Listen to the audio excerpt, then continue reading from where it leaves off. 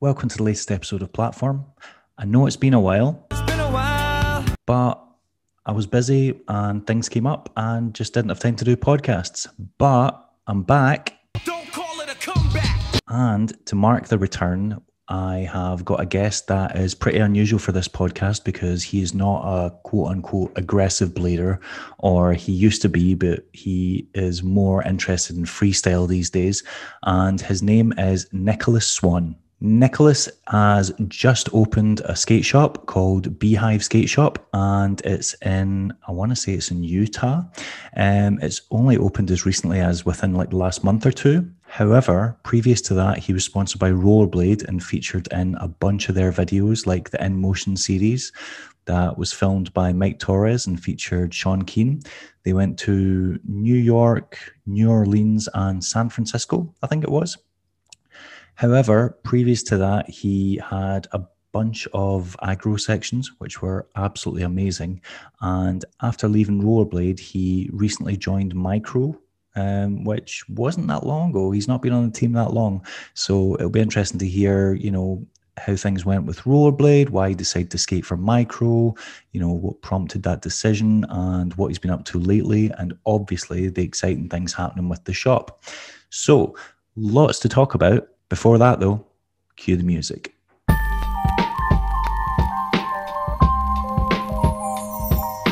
platform. The platform.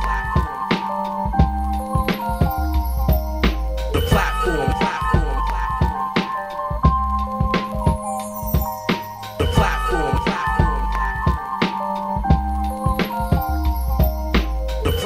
platform. The platform. Hey. That could be like the most seamless Zoom call I've ever experienced. More like 9 times out of 10, people are like, yeah, the link's not working, or I can't get in, or nothing's happening. So that was it's happening. Refreshingly easy. So it's morning time there. So you're just start. Oh, well, it's like afternoon, isn't it? It's like 1 o'clock. Yeah, right? 1 o'clock. Yeah. So not too early. No. Is this you currently in the skate shop? Because I'm seeing a lot of paraphernalia. Yeah, this is our little storefront. It's just a tiny room, and then it's just attached to our warehouse. Right. Okay. So is it a walk-in shop? Yeah, we have a little storefront, just like figure for locals. They can come and get what they need if we have it, But right. But it's pretty small. Like 5 people would be pretty tight in here, probably. Okay. Right. Okay. That's kind of like that was like the old This Is Soul skate shop in Amsterdam, because I went there and I walked in and I was like, wow, this is tiny, but they're obviously doing good, and now they've got a second shop that I think is quite a bit bigger. So you telling me that at some point someone could just walk in and be like, hey man, I've busted my laces, or I need some bearings or something. You're going to be like, yeah. Yeah, for sure. Currently, no. There's like a little thing on the door. I put recording a podcast. So, but yeah, they can come in whenever. And Duran works in the warehouse pretty much full time doing fulfillment stuff. So he's my partner in the business. So Duran, what's his second name? Duran Bickmore. Yeah, right. Okay, I recognized. I thought it was like Duran Bick. Why is that name familiar? Because he's amazing. He's so good at skating. I think it's footage I'm remembering him from. Okay, right, that makes sense. Yeah. And we skate together all the time, and he's just a really great dude. So yeah, we started this together. It's been maybe a month. Okay. So. Yeah, because I remember seeing like the Instagram post with the t-shirts. Yeah. So, a shop it's not an enviable task, and I know many people who have started shops over the years. What inspired you to start what is potentially like the hardest business venture in blading? I think it's just the lack of. We've had 2 in Utah that I've been a part of, not as a business owner, but just that I've seen come and go. Okay. In about 15 years or so, and we had a recent one close that wasn't run by kind of any of the friends that we have, but he kind of closed during the pandemic, and I'm not sure how that happened. So that sort of sparked the interest, because he provided like some wheels and bearings for people, but he was kind of focused on speed and slalom and some ice skating stuff. And so when the storefront that he had closed down, Duran and I were just like, Duran was basically like, I need a warehouse for my other business. And we were like, let's just find a warehouse that has a little storefront. We can do both. So we became partners and said, let's go for it. And I also have a lot of support from people like Lino, and there's a guy in Denver that runs Death and Glory skate shop. That's a really successful skate shop. And so I've kind of worked with them on just ideas and how to kind of go about it and make it ideally a smooth process, Right. Okay. What's the other business that Duran runs? He does, he's got a few, but he started with a skimboarding business, and he's currently, that's like on pause because they're doing some injection molding stuff for that business. So that's all like being made in the forms and everything's happening there. But he started a fulfillment company too. So he's doing some distribution of some products out of the warehouse. So it's kind of an easy excuse to have, we have enough room for skate product and then the other business going on. So skimboarding, as in like those tiny boards that you run onto in the beach? Yeah, but it's more like trick skimboarding. So they do like spins onto boxes that are in the water and stuff, Right. So like a cross between wakeboarding and skateboarding or surfing or something. Yeah. Right. But you run. Yeah, you're not pulled by anything. So he grew up in St. George, Utah, and that's like the heavy desert. I'm in a desert too in Salt Lake City, but that's like Red Rock Desert, hot pretty much most of the year. And so years back he started a skimboarding business because they just always want to be around the water. So I think that went like fairly well, and he's still running it. I think it's been quite a few years. So yeah, that's what I was going to ask. How big is skimboarding in Utah? It's apparently, I think he told me it's like the biggest in Poland, but in St. George, I think it's like fairly popular. They had a little storefront there, and he said people would walk in and buy skimboards. So apparently it's desirable. He says it's kind of a younger crowds thing though. So probably why we haven't heard of it. So what you're telling me is I need to jump ship off this aggressive rollerblading crap, and I need to get myself into the skimboarding business. Oh yeah. That's where I've been going wrong. Right. Noted. This is the last podcast. I'm done with this. So it's just you two guys running the shop. Yep. Where did the name come from? So Beehive is kind of a common name in Utah. We're the Beehive State. Right. And it kind of just started from when they founded the state.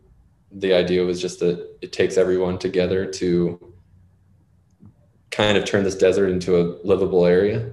Okay. So the same idea kind of comes with the skate shop, is like, let's build a community in our eyes. So it's so common that like people locally they're fine with it. They're used to it. There's other companies with similar names, but so it's not so out there, but probably from other places it's a little different. Right. So you guys have been open for, you said, what, just over a month?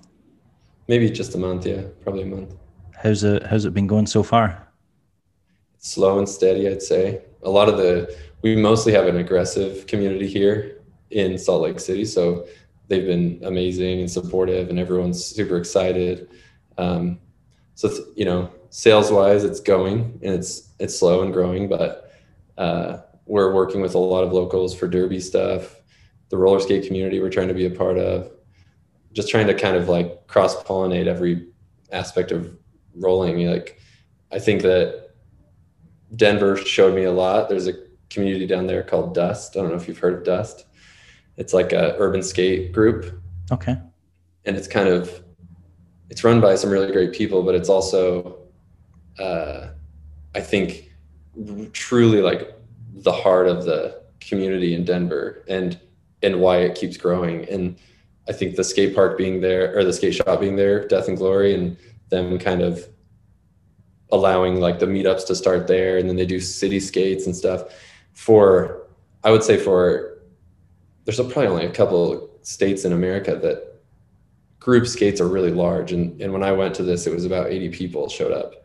And that's super rare for probably anywhere other than like New York or California, I would assume. So Yeah. I think that going there and experiencing that was truly like really opened my eyes, and just like, and there wasn't just inline, there was roller skaters and there was slalom people and people just like all hanging out doing all like motivated in the same for the same reason, but like with a different thing under their feet, right? And so I think locally we're trying to do a similar how vibe. much different is it really? Let's be honest. I mean, quads and rollerblades, you know, I mean, I mostly mean like if like, you're doing like an aggressive approach, right? It's like if you're jumping off stuff, some people are like, I don't want to jump off anything, because a lot of those people down there, they just want to do distance, right? They just want to go and go forever. And that's not my thing. And that's probably, I would assume, not really yours. I think it's like the trick aspect of stuff is a little bit funner, and that's personal. But I think when, you know, I hear locals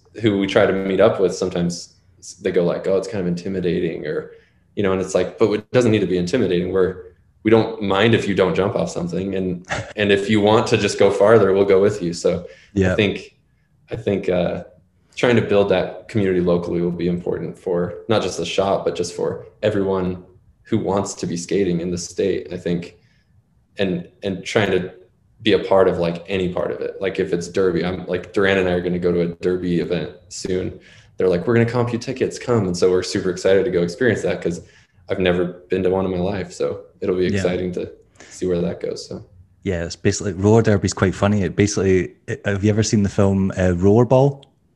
With I've seen like parts of it. Yeah, I know what it is. Yeah. Well, yeah, they had a remake, which was, I haven't watched that, but the original was, it's it is just like that on roller skates. It was surprisingly brutal because there's quite a big scene for it here, and like a friend of mine does it, and I was just like, the kind of injuries they come back with, it's like, you know, cuts and it's basically like they've been playing, I don't know, like rugby or something, like full contact sport. They properly just smash into each other, and you're like, man, if you guys can do that, you should get into aggressive skating, because you get just as beat up. So you know, I do think that there's some of the derby people I've heard that do kind of park skating too, and so I think it does kind of blend into both. So there's a definite crossover. It's funny you mentioned that. Like, I've always thought that, because especially rollerblading in the mid 2000s was definitely inaccessible and definitely intimidating, because all the videos were just people jumping off roofs and doing the biggest rails they could find, the most terrifying. So of course, you know, we were alienating ourselves from everyone, because people would see that and they go, well, that's not achievable. Like, well, and they're just like, I don't relate to like wanting to jump off of anything, let alone like that building. And so, like it reminded me of watching NIS. Like, I remember watching like NIS and ASA competitions in the 90s, and I'd watch the street and go, oh, that looks awesome, that looks fun. Like, I want to do what Randy Spizer's doing, I want to do what Champion Bomb Stimler's doing. And then I'd see Renee Hallgren on vert, or like Sesamora doing a backflip like 12 foot out the top of the coping, and I was like, those guys are psychopaths. Like, I'm not doing that. Like 0% do I want to do that. I don't want to die. Like, no. I think that's what I like about kind of this new trend towards urban skating, is that it's just really accessible for people, and they see it and they go, that looks fun. It's just flowing through a city, or it's just flowing through an environment, or like, but it's more stable, you know, it's more grounded, and and that looks like achievable, I guess. Yeah. It's like it's like, I don't know, either the missing link or the segue between aggressive and recreational, because one of the main things that, especially when I have to speak to people who don't skate, they're like, well, recreational skating just looks a bit lame. Like, it's just people, and because on a skateboard, you don't need a high level of ability to look kind of cool on a skateboard. Like, you can just hop on and off it whenever you want. The same with a BMX, like, you can just kind of cruise sitting on it and look like you know what you're doing, whereas you have to have a relatively high level of skill in order to look comfortable on skates. Like, because if you don't, you kind of look like Bambi on ice, and I can understand why that's not appealing. Whereas aggressive can look, just intense and a little bit too much. And there's a lot of people who just don't have that mindset and aren't willing to hurt themselves for anything.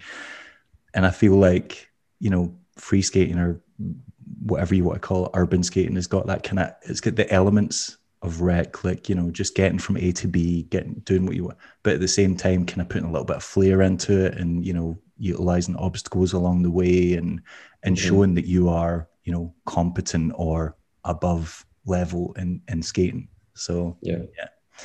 I Um, agree. so what kind of hurdles have you experienced so far with the shop? Has there been anything that, you know, came out of left field that you were like, oh, didn't see that coming, or this aspect's harder than I expected it to be?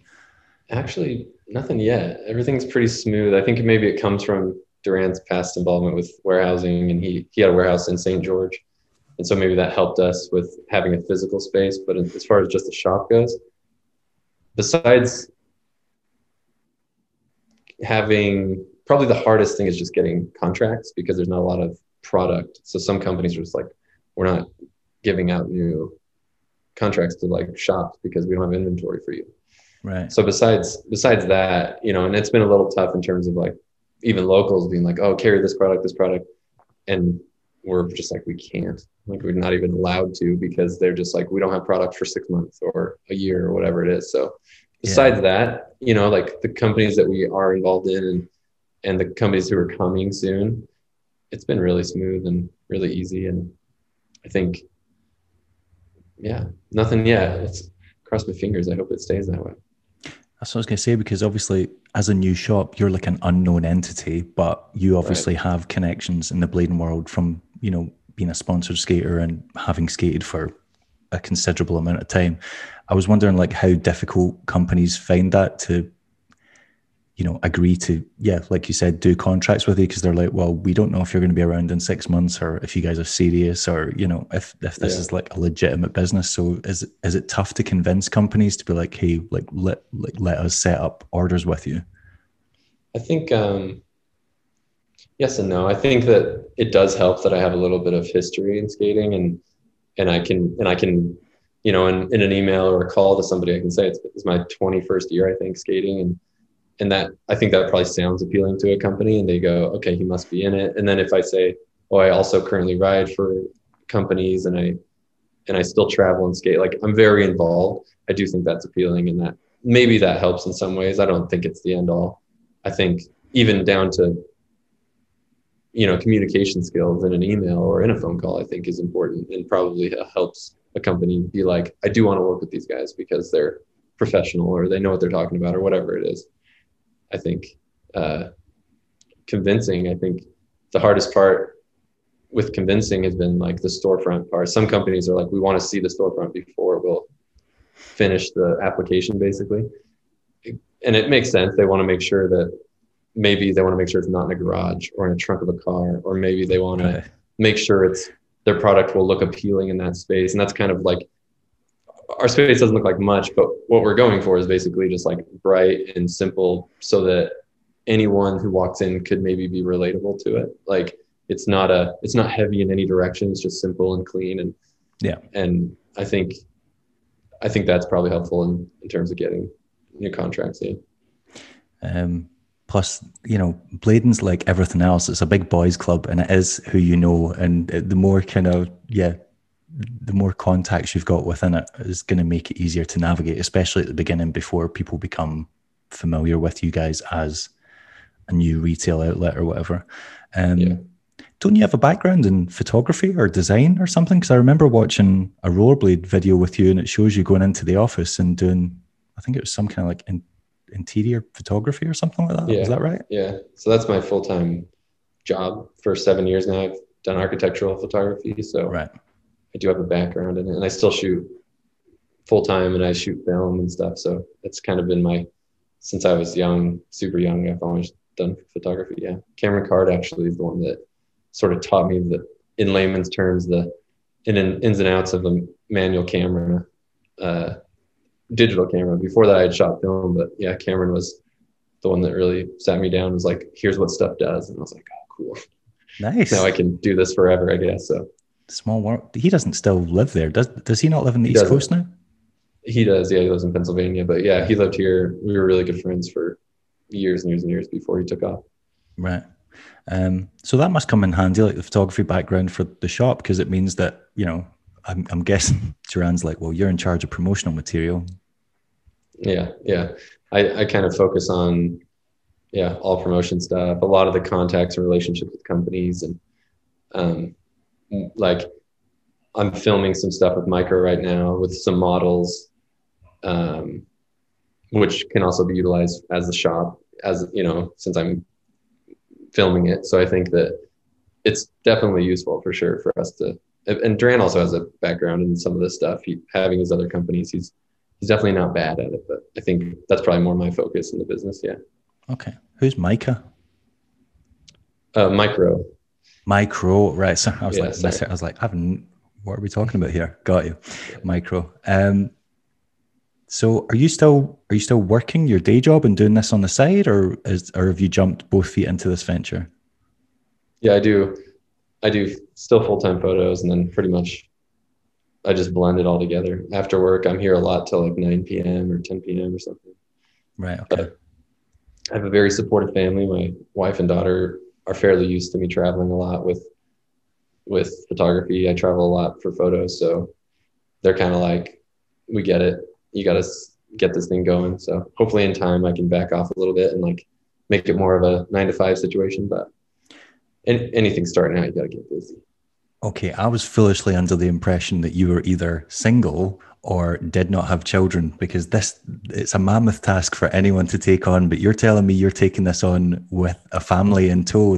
You're a brave man. Okay. Wife and a 10-year-old daughter. Yeah. Oh, well, 10's pretty much self-sufficient. Yeah. If I tried to do something like that now with my 5-year-old daughter, yeah, my partner would look at me like, get upstairs and behave yourself. Yeah. No, she's been super supportive for everything. So I think I could have done this when she was 5 and she would have been all about it. So.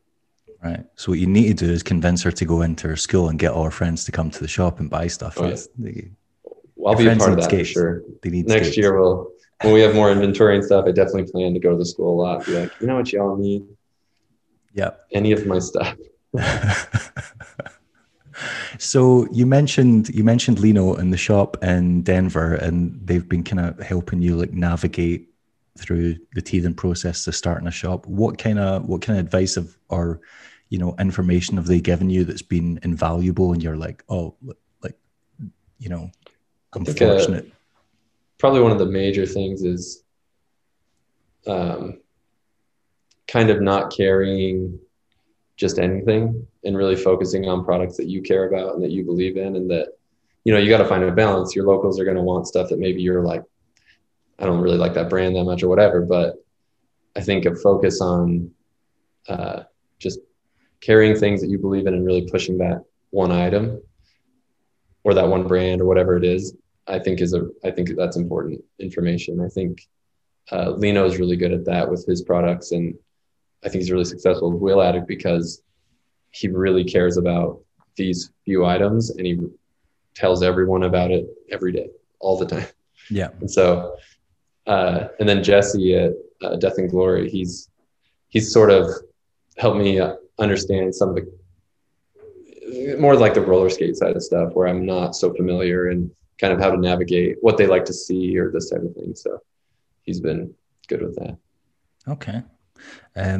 Plus that's pretty crazy that you were saying, yeah, that shop in Denver's basically got a city skate that has like, what did you say, over 80 people showing up to it? Because if you've got that and the base of it is the shop, or it starts off at the shop, or it's connected to the shop in some way, that's essentially 80 potential loyal customers, and 80 potential loyal customers could keep a shop in business. I think when I went, it was 80 people came, 70 or 80 people, and it's not run by the shop, but he's obviously a part of it. I know that Rachel, I forget her last name, she sort of, I think, is the head person, and then she has someone that helps with it. But they have multiple meetups a month. They have different skill levels, and the one that I went to is the city skate, and so they met up at the shop, and people are all about that shop. They're all about Jesse. He's an awesome guy, and he's told me that pretty much like 80 to 90% of his business is local. So it's obviously that those 80 people probably are very like often participating in the shop, but I assume just like Salt Lake, there's you go to the local park and there's probably 40 people I see over a month span of new people, new faces I've never seen before. And I'll never see them again, but obviously people are buying skates too who aren't coming to those meetups or who are just doing their own thing somewhere else. So it's pretty amazing that locally he's gotten help establishing this community, but I think that being the heart of it is really important. That I really want to replicate that type of feeling here. It was really amazing to experience because it was the first time in, like I said, 20 years of going to any sort of group meetup that wasn't a contest, and it was just a weekly random thing, and to have so many faces just so stoked on it was so cool. So nice. I'll definitely be making myself back out. Like I'll be getting out there soon to go to another one for sure. So yeah, my knowledge of the Utah scene's pretty limited. I saw the VOD those guys made during the, like, I don't know what you want to call it. Yeah, lockdown or pandemic or whatever, that had Matt Moya and Hazen. Is it Bell or Ball? I can never. Yeah. Hazen Bell. Yeah. Hazen Bell. Yeah, the big guy. Yeah. And so, but beyond that, is there a big scene in Utah, like in terms of, I don't know, rec and aggro and free skating and stuff like that? Yeah, it's certainly not as big as it was when I first came to Utah. Like when Cameron Card and Tori and George Veazey and Chris Olpen and these guys were all like kind of the ones because they were like the pros or whatever. Yeah. But when we would have Thursday night skates with those guys around, I mean, sometimes there would be like 40 people come or 50 people and all aggressive. But I would say now I definitely think there's a scene. I wouldn't know how to put a number on it. Maybe 50 people who are like super involved. Maybe they don't come to every meetup or whatever, but pretty much any day I could definitely contact a lot of people and have a little group skate like in town for sure. People are very committed, and people like Hazen, like you mentioned, like he's all in. He's completely motivated right now and skating amazing. And Jet Renner is like kind of every Utah's favorite dude, and he's like a little unknown and just like the most incredible guy. So him and Hazen are just like so motivated right now, and I don't know, where that's coming from in a way, because I don't know how much is happening. I know they're filming on projects and stuff, but they're just stoked on skating still, and I love to be around it for sure. So yeah, Hazen Bell's got that like big guy, like Derek Henderson kind of vibe, where it's like he's got kids and he should be too busy for this, yet he's skating at an incredibly high level, and you're like, how is he managing that? Yeah, Hazen's pretty unreal, because it's not only that, he also his full-time job is window cleaning, like huge 30-story office buildings and stuff, so that's super laborious. Yeah, and then all the time on his social media, it's like, if I wake up and it's like 6:30 in the morning or something, if I see his story, he's like up a mountain hiking, and then later that night we'll be skating. It's just like that guy just doesn't stop. He's all go. And it's funny too, because he's kind of like Derek. I think they're both kind of like teddy bears. Yeah, behind the scenes, you know what I mean? Big dudes, but like really kind. He's like one of the nicest people I know. So even though he's big, he's got this gnarly beard and whatever, he's just the nicest guy ever. So fair enough. So have you got like any plans for the shop in terms of initiatives, or like I don't know, just ways to kind of grow it or create a scene around the shop in order to make it sustainable?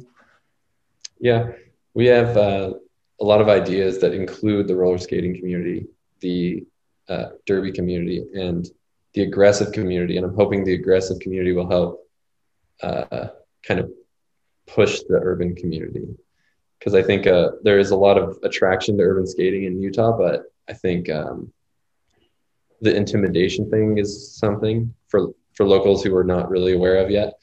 So I want to try to kind of get all these things going around the same time, but it's tough with the weather. Like, we're coming into winter now. We have obviously lots of snow and stuff in Utah.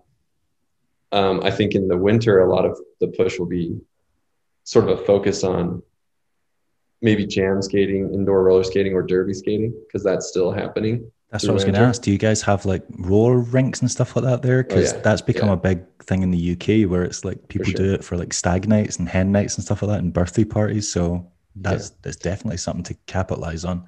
Yeah. And a huge thing too is just participating in their events and their stuff, like showing face, having products they desire. We are going to start manufacturing some of our own products, shop branded stuff. And I think that'll kind of drive a lot of local community feeling, that I can buy my shop's product. Yeah. And just really trying to get involved with anything they're doing. And ideally, eventually, if we have enough product or stock of stuff to take to an event, then they don't even have to come to us, right? Like we'll just come to you. Yeah. And I think just really participating, I think that's our biggest goal right now. And we're super interested. Duran and I are way interested in like seeing all these things that we've never been a part of. We've been so, super focused on aggressive and urban skating for our whole lives that it's kind of fun to think about going to a derby event. I never thought I would really do that, but it sounds exciting. And I think and all the people that I've met in the derby leagues are so awesome. And they're super excited and they're really supportive in what little we can offer them currently. They're so supportive. So I think it's sort of slowly happening, the snowball's like small, but I think it'll grow as time goes. And I hope by spring, we'll sort of be a staple in the community and be able to go to the local park where people do a lot of fitness and rec skating and offer them things that, even testing skates out. We plan to have fleets of skates that people can test, try stuff out before they buy it. We all know how hard that is to just buy something and you're like, wow, that doesn't work at all. This is the worst skate I've ever had. Yeah. So it's like to be able to test some things, I think, we have a lot of plans, and I think hopefully by spring, a lot of it's sort of happening. So definitely, yeah, I would definitely say that's one of the biggest kind of barriers or inhibitors with skating, because with a scooter, you can just pick up pretty much any scooter and extend it out, and use it. Or a skateboard, if you're just skating at entry level, you don't need a high end, as long as it's got a board and it's got polyurethane wheels and decent bearings, you're all right. And the same with a bike as well. But with skates, you can put on a pair of skates and they can be crippling on your feet. Mm-hmm. Like you can be like, these hurt just to wear. These I've not even stood up yet. These hurt. Yeah. So it's tough to you're wrapping your foot, or, you're wrapping something around your foot that's like supposed to be so fitted and perfect, but it's like just a plastic form that has no real shape. It's just sort of a generalization of a foot. And so it's tough to find something that truly works. So hopefully we can help out with all that. I think that's been our biggest comment from anybody, whether it's roller skate or derby or inline, is people just being like, I cannot wait to try skates on. I just want to try skates on. So hopefully soon we can kind of have a lot to offer them. Yeah, it definitely takes the jeopardy out of making a $300 or $400 purchase or whatever. Because you go, well, I actually know that this isn't going to cut off the blood to my toes. Yeah. Well, and for some of these people, even a $120 purchase is crazy because it's maybe their first pair, and they're like, I don't even know if I'm going to like this, but like if you get the fit right and they're interested enough to buy a skate in the first place, that might be what keeps them in it, right? But if they're so down, super interested, and then they get a skate and it feels like crap, they're just like, nah, I don't like skating. But it's like, oh, it just doesn't fit right, So it's a lot of balance. That'd be quite interesting if you just applied that to other things. Like, I don't know, you tried on like one pair of running shoes or like basketball shoes or something, and they felt a bit weird. And you're like, I don't like running shoes. You don't like all shoes. Right. Any shoe. Like, I don't know, you put on like a dress shoe to go to a wedding or something, and they pinch a little bit, and you're like, dress shoes aren't for me. That's it. I feel that a little bit with some aggressive skates, because I'm usually on the wrong size of aggressive shells. And so I'm either too tight or I'm way too loose. And so kind of for me, I'm a little bit like that with aggressive skates, where I'm kind of like, I just don't like aggressive skates. but it's always just down to fit, I loved Aeons for maybe a year. And then for whatever reason, my feet die in them now and I can't skate them. So Yeah, I spent pretty much up until my mid-20s just always wearing boat skates that I looked down and I was like, I hate the way these things look. They're always just massive and not as clunky to. And then for the past like 10 years, I've just been killing myself squeezing into skates that I have no business trying to put my, because I'm like, I want them lighter, I want them tighter, I want them to do exactly what I want them to do. I'm not going up the way I'm going down. Mm-hmm. That's probably the most like common aggressive thing. It's just like I just shove them in there. Yeah, pretty much. Well, you know, the aftermarket liner companies made a killing out of it, because if it wasn't for intuition, I would have no hope in hell of fitting into half of these skates. For sure. So, for sure. A long time before starting a shop, which is obviously your newest venture, and free skating, you obviously come from an aggressive skating background. I remember you had a section, was it around 2011? What's it called? Oh, it had a 2 in it. We love to roll, maybe? Is that right? Was that Cameron Cart's video? Was it Cameron Cart? Right, because I saw Eric Bill in a few of the clips filming Fisheye, so I thought it might have been one of his videos.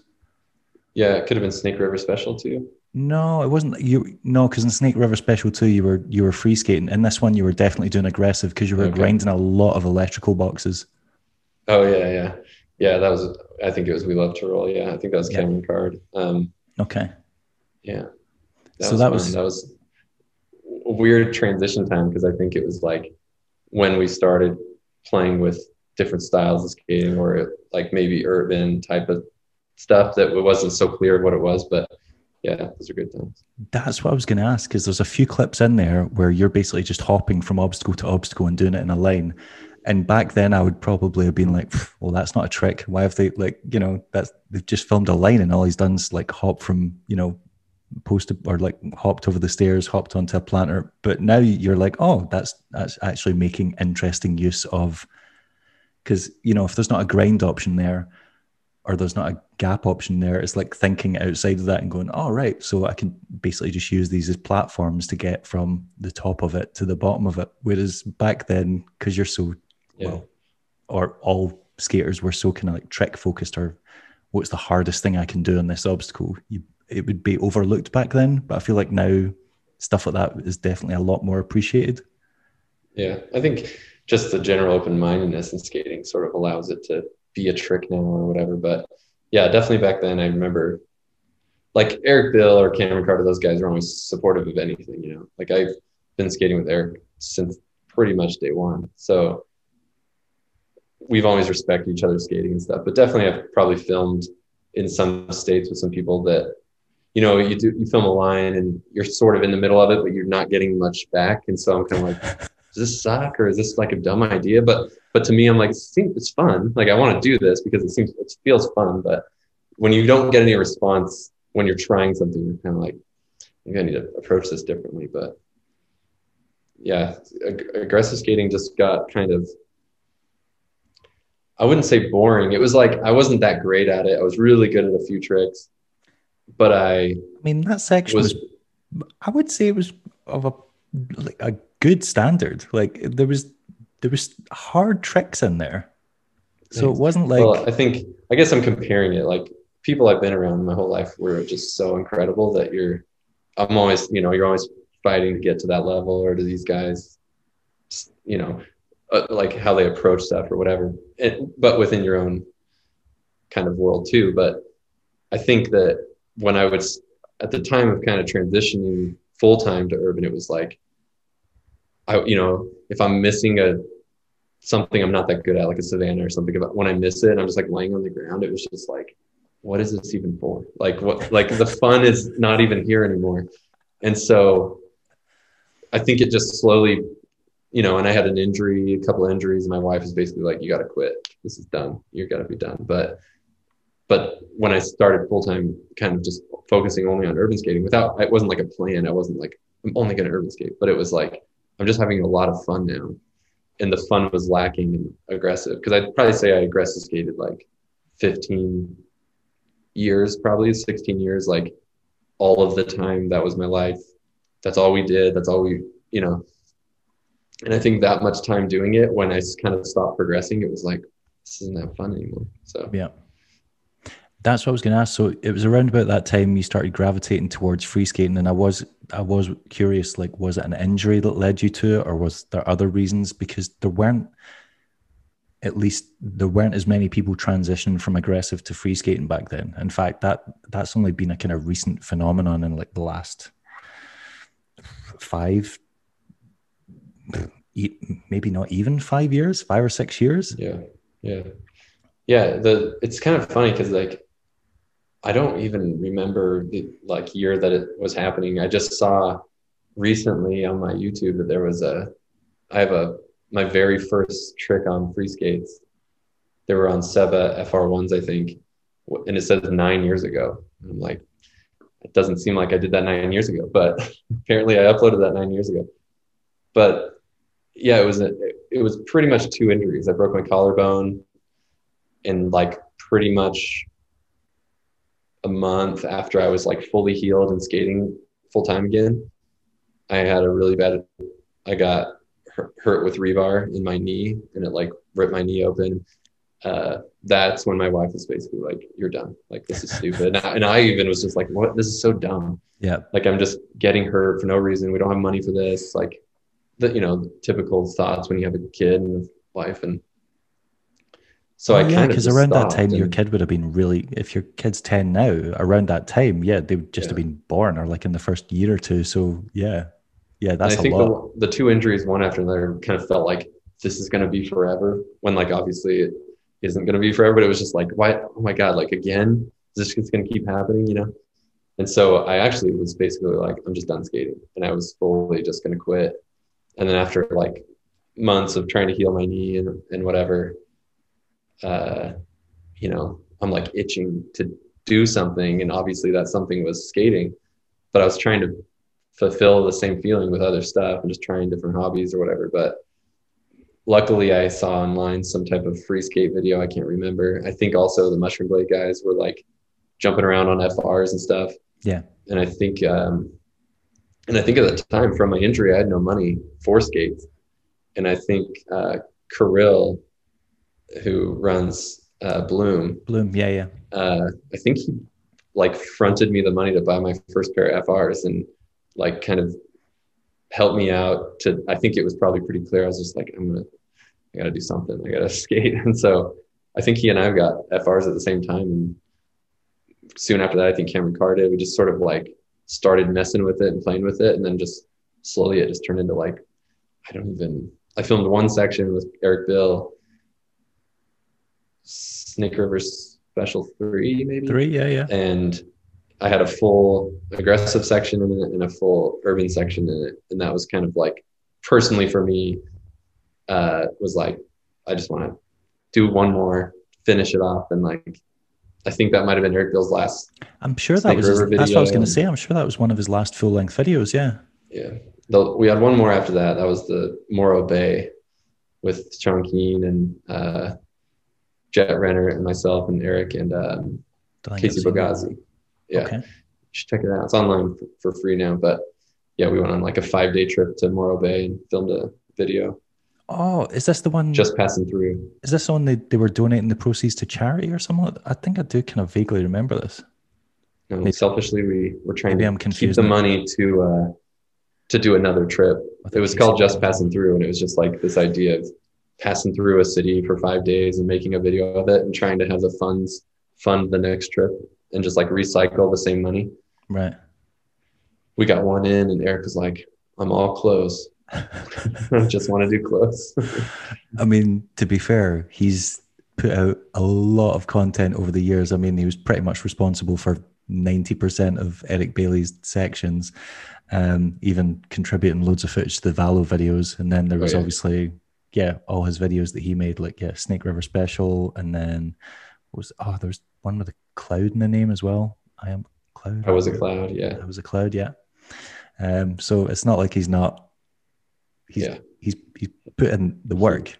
Yeah. He retired for a good reason. He was just tired of the whole situation and how, and probably being that committed and that much time and energy and driving and editing, and not to say he didn't get anything out of it, but like, at that point when we've kind of wrapped things up on the NDN and like filming with that crew so much, it was kind of just like, what is this doing for me? And he was really focused on clothes and doing his vintage clothing store and stuff. And so it was all natural and smooth. And I miss it because we did it our whole lives, you know, but for obvious reasons, it's kind of wrapped up. And, you know, it's always a moment in time that you guys can look back on, and you've got the video evidence there. So it's like, if you ever want to reminisce on it, it's a click Right away, there. or yeah. Yeah. So your type of like freestyle skating is very much like, you can see how much it is influenced by aggressive skating, because you do like a lot of gaps, a lot of hopping onto obstacles, a lot of stuff that, you know, is not a million miles away from quote unquote traditional aggressive skating. In fact, I even saw in some of your videos that you do like Savannah stalls when you're like hopping off obstacles or onto obstacles. So you know, the like stereotypical movements are there. You've just blended it and made it more, I don't really know what a correct term, fluid, or made it more travel based, or getting from A to B kind of thing. What, when you started doing it, was there a conscious decision to kind of move as far away from aggro as possible, or were you like did you have a specific motivation when you started doing it? No, I think that's kind of why I liked it, is because it was just so natural. And like I just felt free all of a sudden. It was just like, I think maybe I was obviously creating this myself, but with aggressive skating, it was just like, all I could see is the ledge, or all I could see is the ledge line, or whatever. But for some reason, when like I just started free skating more and more, it just like it's like everything just expanded and the environment got bigger, and it would be like, what's it like to roll off that thing? Because now I have bigger wheels. So like, I love to skate like rocks and stuff, because you don't catch on them, and you don't, you know, it's like you sort of it's not just the environment, but like the ground that you're actually rolling on changes too. Because I skated, other than my Aeons, I was full-time anti-rocker. So like being able to just go over whatever you want was just so random. It was just like, oh, what the heck, let's mess with this. But it wasn't very conscious. I wasn't really trying to get away from anything.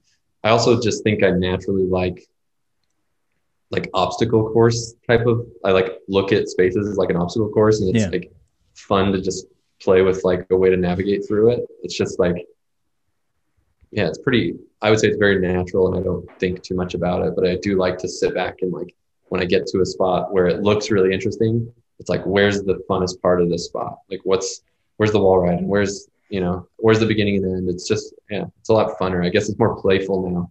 Skating feels a lot more playful now than before. And maybe what I tried to steer away from that was conscious was the seriousness of aggressive, and how there was a lack of playfulness, and maybe in my environment anyways, of like, it was just like, here's my trick, and here's my hammer, and here's my rail, and I'm going to do this gap. And like, it was so serious. And I think that was starting to get overwhelming to me. Even being around it was pretty overwhelming. Like I take things serious, and I probably sometimes get too serious on a trick, but for the most part, it's just like goofing around. It's just fun. I would definitely say for the longest time, there was that skaters taking skating very seriously. But I would say in recent years, again, that's one of those trends that's kind of a refreshing, welcome addition to the sport. Like, people very obviously just not caring what it looks like or what other people think of it, just doing things that they get enjoyment out of. You know, like you mentioned, the mushroom blading guys, people like Danny Beer, people doing like unorthodox tricks that kind of infuriates certain corners of the sport, because they go, are they just making fun of what we're doing, or like, what are they doing? And it's like, well, they're clearly just like having a good time. So does it matter what their motivations are? I feel like the overall trend in like just the current state of just things right now is sort of just playfulness and messing around with stuff. And you see like really wacky clothing trends are happening right now, and you know, people are, I think, in all fashions kind of opening up more to just doing whatever, being whatever, it seems like. And I'm totally happy for that. And it definitely makes filming with people locally, or when I travel to anywhere, fun, you know, like even filming with Mike Torres and stuff, it's still like, it doesn't feel like it's as serious as probably sometimes it could seem with that type of filmer, and that, who's really a part of the core like thing going on in skating. But I had a blast with him, and we all, we can still mess around and have a good time. So I think Mike is, but he's also a massive skate nerd that's definitely, obsessive about the whole like Canadian mushroom blading movement thing, because he loves the whole like wizard thing and Leon and all that kind of stuff. So yeah, that's true. I don't know how core Mike would consider himself. I think he would consider himself quite a pariah of the core market. Maybe I'm thinking of when he skates with like them guys or something. Yeah. One thing I have noticed is you don't really tend to do slides very much in your set. Like whenever I've seen sections of you, it is very much about wall rides and like navigating obstacles. In fact, one of the few ones I've ever seen you do is the ender in your micro introduction, where you do the full cab like slide, I guess you could call it, into like the kind of sloped block or roof thing or whatever it is. Yeah. Are you not a fan of them, or am I just not looking in the right places? No, I do slide quite a bit, probably mostly on Instagram or whatever. But I think the main reason is because I just kind of learned them not that long ago. Mike Torres and Sean Keane taught me slides like 3 years ago. Right. Okay. So I just never could do it. And I think we were on one of our trips filming somewhere, and they almost like were annoyed that I couldn't do it. Like, just do it, and so they coaxed me into just like practicing, and they taught me pretty quick. So now I love it. I slide a lot, I feel like now, but I think sometimes it's like Utah's architecture is often like very, very flat. And so it's fun to slide on flat stuff sometimes. I can't slide super long, but I like to, when I travel, I tend to like try to find kind of like that bank spot you're talking about in the micro edit, like something to like set slide in, or something that's actually a bank or whatever. But right. I'm trying to slide more. So what was their sage wisdom that helped you learn how to do slides? You've got to impart this and share it to other people. I think it's kind of similar to if you Google the Lino's How to Slide video, he teaches it kind of similar to how they taught me. But I think the bigger reason was that I think they might have been the first people I skated with who knew how to slide. And right. So I could actually like see somebody do it firsthand and see how they're carving into something. Cause I have to do like a big C turn to like get the slide going, where some people can just like turn really quick, almost like they're going to shuffle. Yeah. And I still can't do that. So I think it was just mostly, seeing them do it in person and watching it happen. I can kind of replicate that motion. All right. Fair enough. But it's not a lot of advice, but the best advice is if anyone who's learning to slide, you just have to go skate with Mike Torres and Sean Keane. And that's how you learn it. So I either need to go to New York or San Francisco. I mean, that's a tall order. That's the only way to learn the Atlantic to learn. Yeah. Right. Cool. I might just go to Portugal. It's only a couple hours away. That's easier. Yeah, Lino's got you for sure. Yeah, I'll just hit Lino up. But Lino's how-to video is really good on sliding. I've watched that after knowing how to slide, and it's definitely like the best breakdown in my opinion. Probably Sean Unwin might teach it well too, but it's just like you just take baby steps and do a carve, and once the wheels start to break a little bit, you just ease it a little more until you start to realize, oh, here's the limit, and then it just goes. Yeah. So we jumped forward a wee bit. When did you end up getting on Rollerblade, and how did that happen? If I first skated for Rollerblade when I was 18 in 2008, I think. I remember aggressive clips of you were wearing solos, right? Yeah. Yeah. So I got connected with Tom Heiser from a guy at Woodward, actually, when I was working at Woodward East. And Tom liked my skating and was like, yeah, let's do it. And so he let me ride for them early on. And I think I skated for them for a few years. And then I quit. And then when I started doing the urban skating years and years later, they had just come out with maybe the Metro Blade was out for like a year, but the Metro Blade was like every time I would just see that Metroblade, I was, oh my God. And I think before that I was skating sub SXs, but the Metroblade, like the sneaker look and just how simple it was really appealing to me. And I think I might have reached out to Tom and just been like, can I try out these skates? And he, I think at that point, since I liked him, I think he was like, just skate breath. So it was an awesome time. I love Tom. He's super supportive. He's understanding of what's going on in your life and whatever. He's a great guy. So I loved working with them. And then I got to work with kind of my hero, Keane, and that was an amazing experience. And, that he's still a good friend. And the whole Rollerblade experience has been super positive, from day one. So that's what I was going to ask, because obviously you did the In Motion series with, you mentioned Mike, and it was in New York, New Orleans, and San Francisco. So did you know or had hung about with or had any contact with either of those guys before going on those trips? I think, I can't remember if I had known Sean before that or not. Before the first one was in New York. I can't remember if I knew Sean before that, but I never met Mike. And I think I might have just messaged him on Instagram and said, me and Tom Heiser have this project idea. Would you be interested in working with us? So, he was down to do it. And we did New York first so that he didn't have to take time out of his schedule to travel and whatever. And obviously New York's an amazing place to do it. And so we tested it there and we thought it was a success. So we did 2 more. But so you came up with the concept for In Motion? Me and Tom did, yeah. Okay.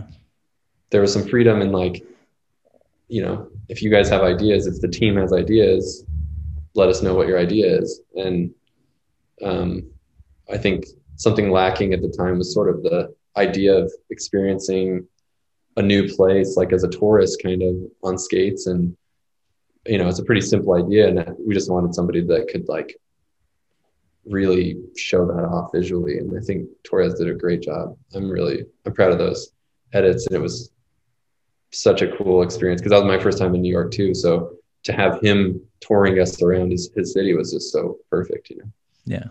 Yeah. The New York is one of those, actually all of them, it gives you, it is quite cool in that it does give you an insight into the city as well as getting to see some, cool skating tricks or people looking good on skates. And it's kind of surprising for how long that was missing in inline skating. Like it seemed like, especially in the 90s, it seemed like they went out of their way to make it look as stupid as possible. Like it was just people being incredibly dramatic and really extra and even in the 2000s where everyone gravitated away from that, they didn't gravitate towards a kind of more stylish, subdued, simple, minimalist, just here's how graceful it can look or how smooth it can look or, how confident it just kind of, it was weird that it took so long for that to happen. I think even at the time in the modern urban skating world, there wasn't even at that point, like urban skating at that point was still pretty dramatic. I feel like, and a lot of the content was coming out of Europe and it was really fast paced still and very go. Yeah. They tried to make it kind of look like Fast and Furious on skates or something. It was that's what I'm talking about. Like it didn't, what replaced the cheese was not any better. And I think certainly I don't relate to that type of skating and I don't just go. And I don't like, even music wise, I don't listen to that type of really fast paced stuff. So Torres was for sure like, I'm just going to do it how I see it and what my vibe is and whatever. And I think that really showcases sort of the other half of, people becoming interested in the sport. It's like, well, I don't want to go. I just want to chill and go get a coffee or whatever. And so I think he did it, I think 3 times really well. It doesn't have to be like a pursuit. It can just be an experience and it can be as slow and fast as you want it to be. But, our vibe as like the 3 of us, me, Sean, and Torres is definitely, actually personally are more mellow people. And even when in San Francisco, when what's that? I can't even think of his name right now. Cameron Talbot. Cameron, yeah, Talbot, yeah. When Talbot is definitely a super chill guy, so it's like, why not just show that off? And we got a little pushback from people and who didn't like that we got a lot of, it was too slow, so like in the comments or what? Or yeah, and other places, yeah, like, bigger heads at maybe a Rollerblade or whatever were like, not, it was just kind of like, are we sure this is the vibe or whatever? But right. For us, we were like, yeah, that's definitely the vibe. And it was a success. I got tons of feedback from strangers saying, I want to get skates. This is so cool. I never even thought to go skating to get a coffee. It's like people don't even, they just think you go to a park and you exercise or whatever. And it's like, you could just go do whatever you want. You just pretend you're a car or on a bicycle or whatever. So use it to navigate an urban space, and unlike a bike, you don't have to leave it outside. You can literally take it into the office and shove them under your desk. What I wanted to ask about the New York one, was it all filmed in a day from like 9 o'clock in the morning until night, or did Mike use creative license and that was filmed over several days and he just made it appear like it was a 12-hour experience? He used creative license, but some of them might have been in the same day. They might have fallen into the same day. He's a liar. There might have been one or two that was like similar timing, but yeah, I think we were out there for 4 days or something. And I think a big focus was also like social content and not just Mike's content. So we also skated and did a separate kind of social media thing. So okay. Mike, I know you're watching this because you watch all of them and you feedback regularly. You're a liar, and I found you out. Cinematic magic. I knew you lied. That's quite funny. So, and how long were like the New Orleans and the San Francisco ones filmed over? I think they're the same. It's about 4 or 5 days. I think, I can't remember for sure, but yeah, probably no more than 4 or 5 days. So. What were some of the takeaways from these trips? Did anything interesting or weird, or like what happened on the various adventures? Because New York and San Francisco are both pretty kind of hectic places. I don't know what New Orleans is like. I've never been, but New York's a bit of a sensory overload. Yeah, I think that was the benefit of having Mike Torres around. Was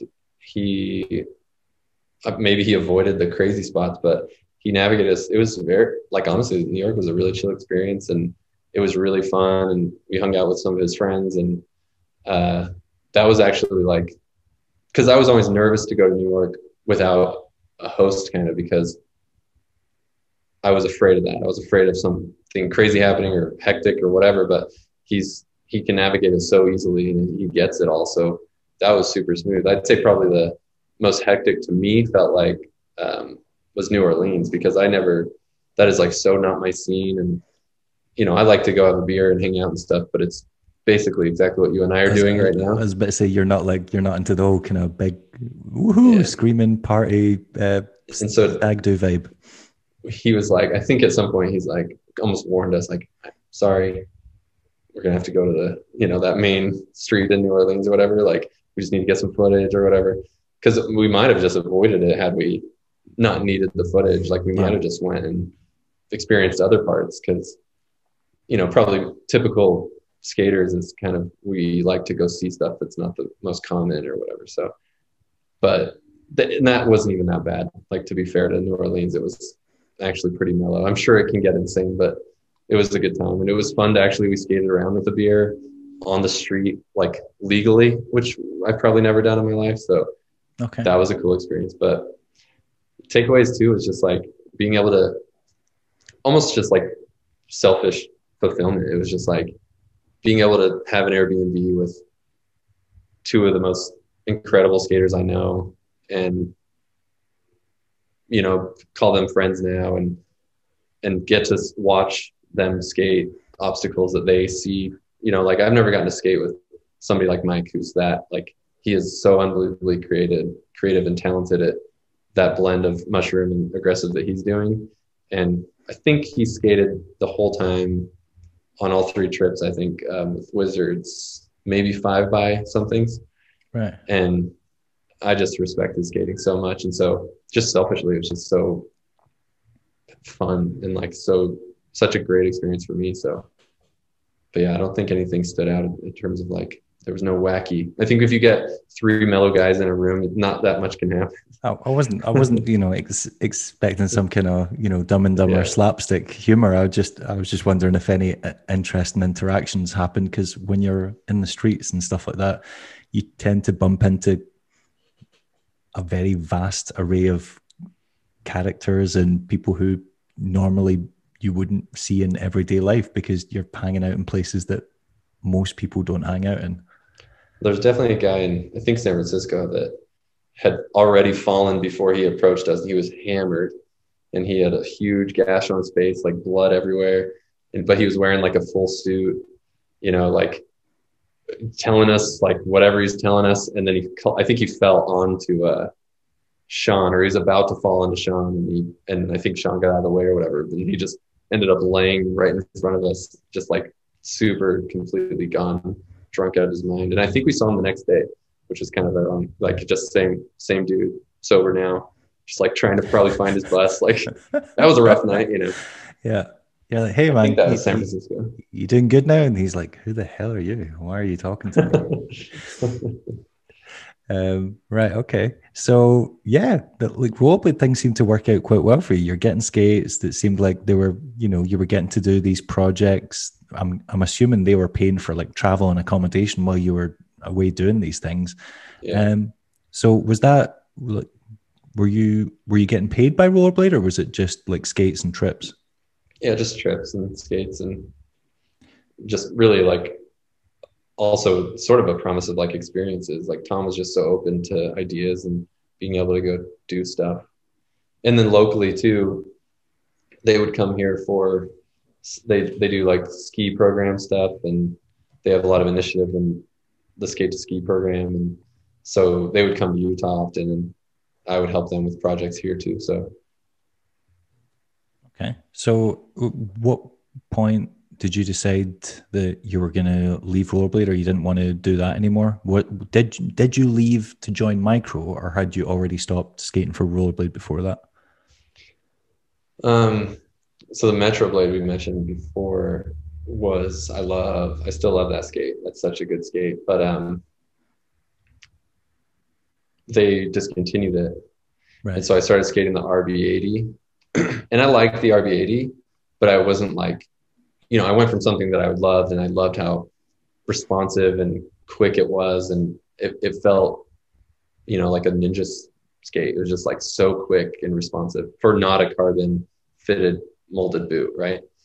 But when they discontinued it, I was just really disappointed in that, because I think that skate still has a lot to offer people.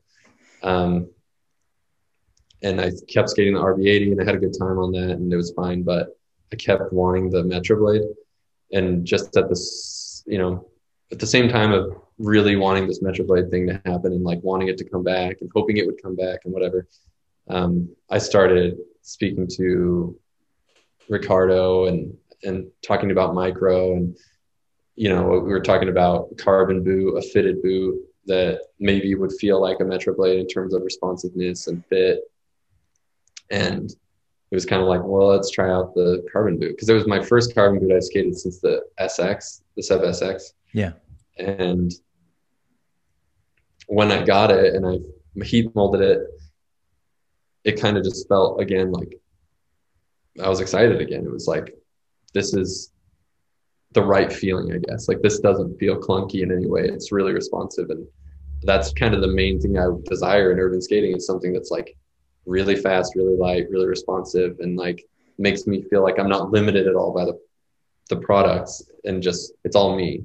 So you can't blame anything. It's just like all me if I mess up or whatever. Right. Right. And so yeah, I quit. I told Tom, I think I'm going to just try this Micro thing out. I really like the skate a lot. And we, Lino and I are working on other stuff and other skates that we kind of believe in terms of urban skating, and what I want to see and what he wants to see out of a urban product. And so with that, I told Heiser, like, thank you for everything. This was amazing. And I just got to move on and try this thing out, Okay. So did you approach Ricardo or did he poach you? I just want to get the facts I think clear it on this. was, I would say I approached him, but he was already wanting to talk to me, but he was respectful to Heiser.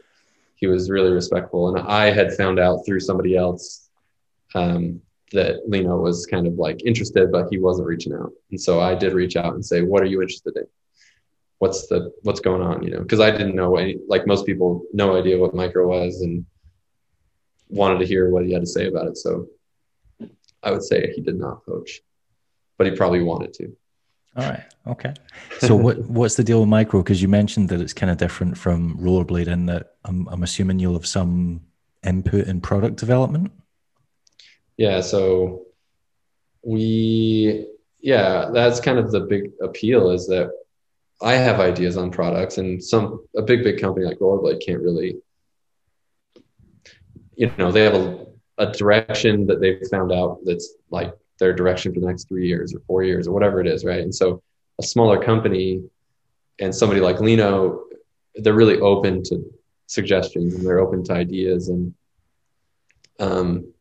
for my type of skating, I have a lot of ideas that that I think could help us skate out. And I think that them being so open to it was appealing. And then being able to, being told, yeah, you can help with product design and with like development basically. So yeah, I think is it just like outside of that, is it like is a different deal to Rollerblade, or like, are you an employee, or is it just like getting product? How does it work? I am sort of an employee for US market, sort of marketing, and like what I'm just helping decide what's the approach to the US market, I guess. And then sort of ambassador and skate for them too, and go do projects and films. It's all the same stuff as Rollerblade, with just a little bit extra, with just a little bit of like, what do you think of this skate? Let's make a skate that works. And yeah. Okay. That's what I was going to ask. Do they have any like video projects coming up or anything where you're going to film for anything? Like, how's that going to work? So I've gone on a couple of trips for them that was kind of specifically for social media, but I went to San Francisco to film a project for a skate, and the skate didn't get here before my flight. So it became a social media trip again. Right. Lino and I have ideas of a few trips. It sounds like flying out of Portugal is a lot harder than it is flying around America. Like I'm pretty much free to go anywhere in the States, but he's been having a really hard time. I think he's on his first airplane right now. I saw he was just in Amsterdam recently. Yeah. Europe is really, it's just kind of opened up now. Like before, it was all like they had these different levels, and if you were going from one level to the other, you would have to quarantine for 2 weeks, or some countries were just like, no, you're not getting in. And like right now it's pretty much impossible to get into the US from the UK without quarantining for 2 weeks, because I know some people are trying to get to Bladen Cup and they're having to visit, like Mexico and then travel up or whatever. So, oh wow, yeah. I think if we didn't have to navigate travel with the pandemic and stuff, I think definitely we would have already been on a trip. I would say for sure. We have plans to do it. It just pretty much it's just on hold until it can open up, until things are more easy to book, but I definitely, Lino and I want to meet up.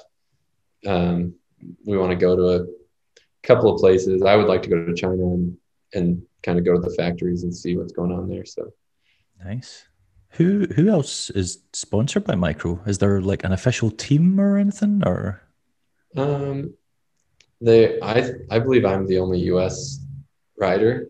Right. But there are people on the team, and they're mostly Europe based. I know he has people in South Africa too, I think. And then I think we have somebody in Africa that I think Sam is his name. Lino is like kind of brand manager, team manager. And since there isn't a lot of people since there's nobody in the US, I'm not really like familiar with what's going on outside of it. Right. So I don't want to say like names or whatever in case I'm wrong. But there's definitely like a team, I would say, but it's maybe not like an official, like, this is what's going on. This is our, like most companies. Yeah. But I think that will also change as things evolve. And I think, the new products that we're working on could also alter that. And so in time, hopefully soon, that could change. That's fair enough. Ricardo is a man of many ideas. In fact, I'm going to go as far as to say a limitless, never-ending amount of ideas. Yeah. So I'm sure he's got stuff up his sleeve, and if he's other successes or anything to go by, I'm sure it's going to go well, because he knows how to make something out of nothing. I'll give him that. Oh yeah, for sure. Totally forgot to ask you this, and like, I know we're swerving back, but I was kind of reminded when I rewatched your Snake River section, the free skate part, and in it there's a few clips of Jeff Phillip, and you guys are at the same spot, and I think he high fives you for doing a line where you end up like kicking a bush at the end or something, or you like fakey three over a bush and like clip the top of it. And it just kind of got me thinking about, like, when you go out skating as a free skater, is it more difficult or like harder to hang about with, your aggressive friends, because perhaps they want to go and skate a ledge, or they want to go and skate a handicap rail, or they want to, go, and you're like, well, there's not really anything for me here, or like, there's not anything that excites me here. It's just this obstacle that, I stopped doing this because I find this a little bit mundane or whatever. Like, does it create that kind of, I don't know, distance between you guys where you're like, well, I want to skate with you and I want people to hang out with, but I also don't want to be limited to sessioning this rail for 2 hours, because that's not my idea of a good time. Over the years, I've certainly ran into that where I've pretty much like left a session because I'm just like, you guys are going to just keep skating this flat ledge, or whatever it is. But early on, I was the only one doing urban skating, period, for a long time. Like, even Cameron Collard or Carrillo, these guys would always just show up with their aggressive skates. And so early on, it was pretty difficult because, well, it was like difficult and it wasn't. It kind of, I think, what sparked the creativity around the environment expanding. It was like, if they're going to skate this thing in the middle of this environment, then I have all this time to just float around it and figure out what else is there, right? Yeah. And nowadays, we actually have like sort of more full-time urban skaters in Salt Lake now, and so it's not as common, but I still find a lot of inspiration from aggressive skating, and I find a lot of my friends are really talented, and I like their approach to aggressive skating. And so I think there's a little bit of a respect on both sides, where I think they think of me like when we're picking spots and stuff sometimes. And I try to do the same thing sometimes, but I think it not only helps my skating, but I think it also helps some of theirs. Like, I can see a little bit of an urban flow, I feel like, in some of Salt Lake's aggressive skaters, where they're sort of, and I'm not saying it's because of me, but I see a little bit of similarities, and maybe it's just coincidence, but I think, at times, you sit around.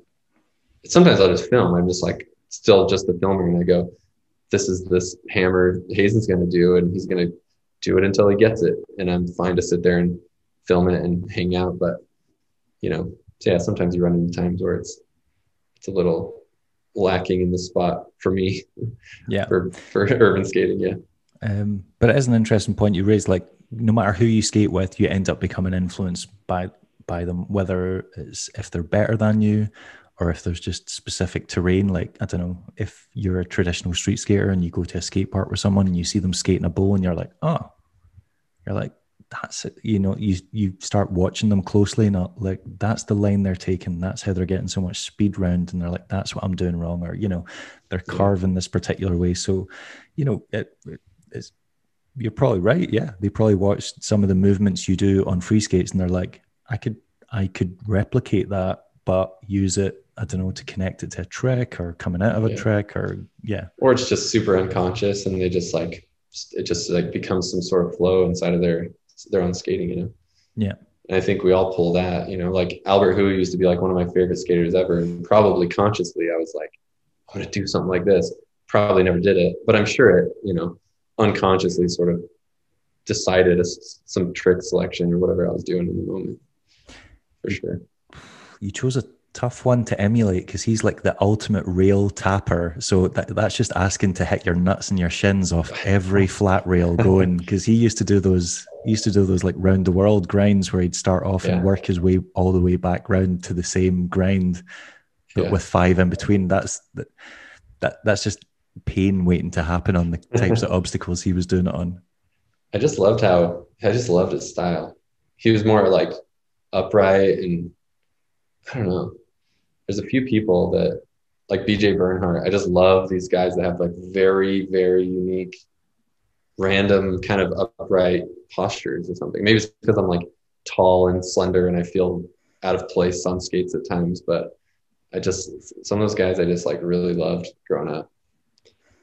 That makes it. Yeah, I think if you're above like 5'8" or whatever, you just feel like, you just feel like, I don't know, a giraffe on skates, basically. Because I remember as a teenager being jealous of short guys, you know, like, I don't know, Louis Zamora and stuff like that. Because when they did royales and topsides and stuff, they just always looked so much better because they had like the small limbs. They're just like a ball. Yeah, dangling everywhere. Yeah, everything was just compact. And I was like, you know, how tall are you? I'm like 5'11". So, and I'm lanky. So, and I've got a very long torso. So yeah, I just look, I would say I look awkward on skates, but I've been doing it so long that it's not going to change now. Yeah, it's just quite funny when you're in school and everyone's like, God, I wish I was like taller, or like, I don't know, like more buff. And I was like, yeah, man, I want to be short. Like, I want to go on. I want small feet. I want short.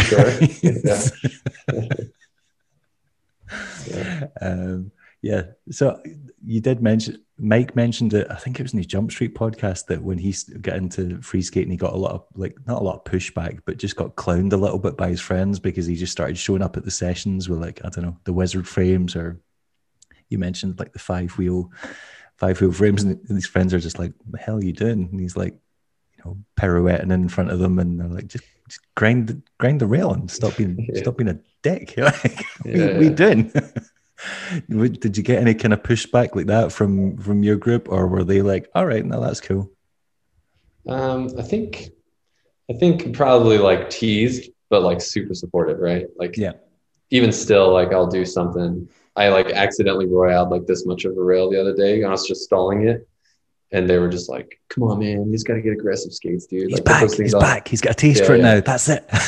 So there's like friendly teasing and stuff, but definitely no one locally was like, this is dumb, you know? So online, I definitely got a little bit of backlash, and I still get it, you know? I still get people like, just aggressive skate, man. Like, that's not cool or whatever, but you're not foolish enough to read the comment sections, are you? Because some people just do that for sport or out of sheer boredom. No, I'll read some comments. I like to respond to like product conversation, you know, like if like what skate is that, or what frame is that, or whatever. So I try to read them to kind of find those comments, but yeah, often I'll see the bad ones, but I don't mind it. I get it. Fair enough. So you've mentioned multiple products during this chat. You talked about how you started free skating on the Seba SX. You loved the Metro Blades. You skate the RB80s, and now you're on Micro. I know you've obviously got a current loyalty to Micro skates, but what's been your dream setup so far on free skates? Like because you seem to be quite enamored with the Metro Blades. I was like ready to just take on Metro Blade as like a personal project if they would have let me.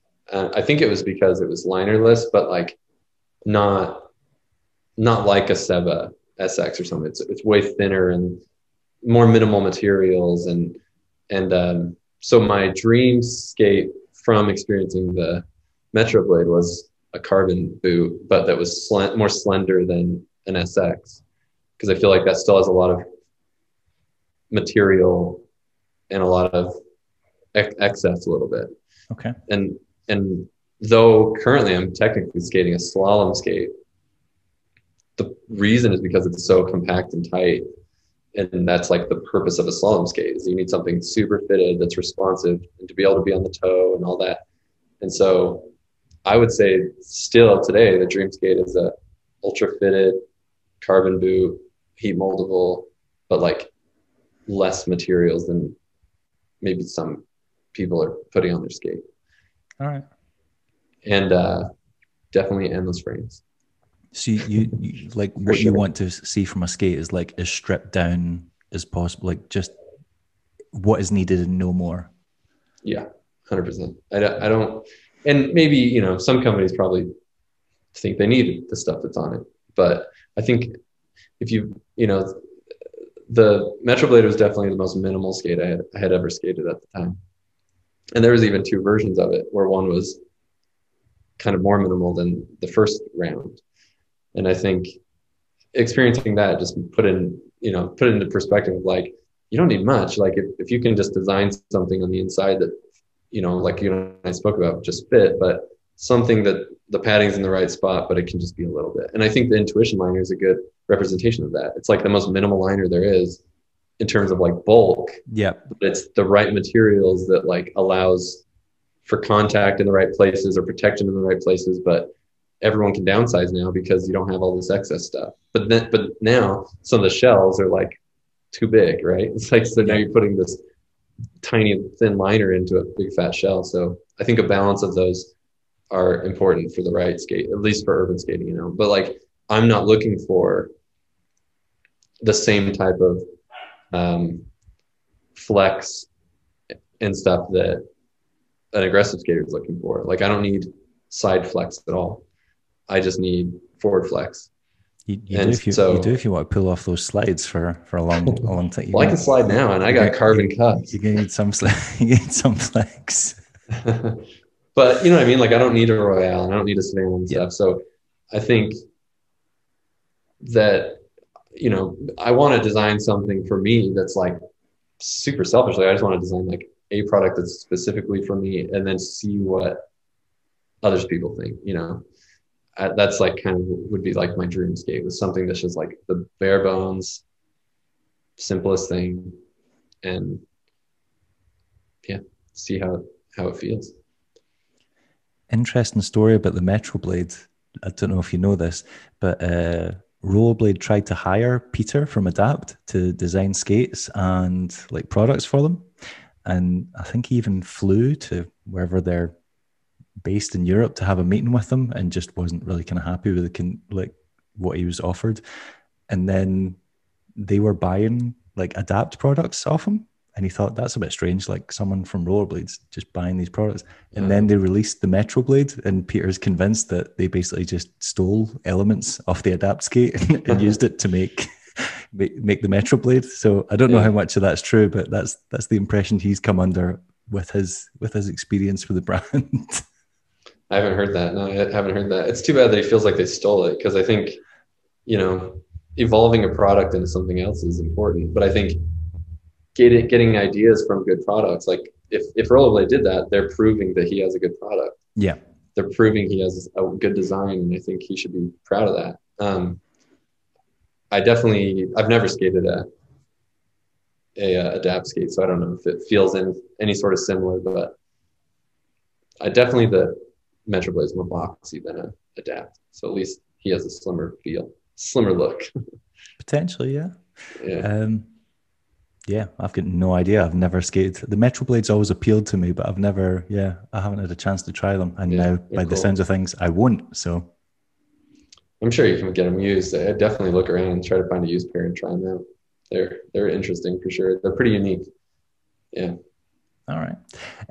I've taken up a lot of your time this evening here and this afternoon there, so I'll let you get back to business. But last question: what is the immediate future hold, or what is the next 6 months to a year looking like for you? Like, what are your plans? Obviously, you're going to be incredibly busy with this new business venture. Yeah, I mean, I'll be incredibly busy with it all, photo shoots and everything. I think a big, the number one is just going to be really trying to be a part of the community and being involved with these events that are happening. There's a lot of roller skate events happening that we're currently not a part of, but that we know about. There's currently a lot of derby events happening that we know about but aren't a part of.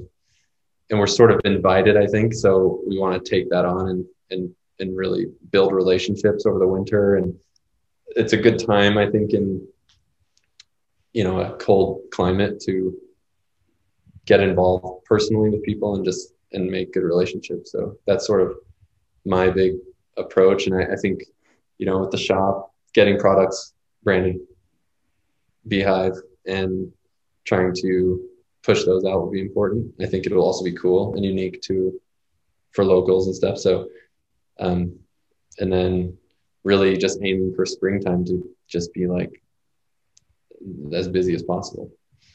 So awesome. Well, the goal. Sounds like you've got loads of plans ahead of you, and I hope things go well with the shop. But look, it sounds like you guys have got a solid plan in place that you want to action. So I don't know how the hell you're going to juggle it all with a job and a family, but you know, if figure it out. Yeah, if you can figure it out, then more power to you. Thanks for taking the time to do this today. It's been an absolute pleasure, and wish you all the best. I just hope that all this other work you're doing doesn't mean that we're going to see less skate footage from you, because it's a lot to juggle. Yeah, no, well, I'll definitely get out skating. I got to it's like my only exercise, so it's got to happen. Right. Okay. It's like, that can be the argument that you tell to your partner. You can be like, you don't want me to get fat, do you? Yeah. You don't. I don't do anything else physically, so let me go skate. Right. All right, man. Well, thanks for the opportunity. I appreciate it. Anytime. Hopefully speak soon. Okay. See ya. Bye.